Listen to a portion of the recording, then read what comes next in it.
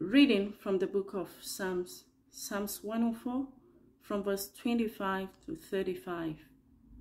Yonder is the great and wide sea, and its living things too many to number, creatures both small and great.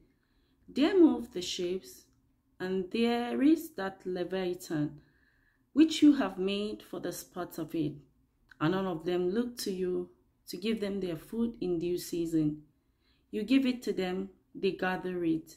You open your hand, and they are filled with good things. You hide your face, and they are terrified. You take away their breath, and they die, and return to their dust. You send forth your spirit, and they were created, and so you renew the face of the earth. May your glory, O Lord, endure forever. May you rejoice in all your works. You look at the earth, and it trembles. You touch the mountains, and they smoke. I will sing to the Lord as long as I live. I will praise my God while I have my being. May the words of mine please you. I will rejoice in the Lord.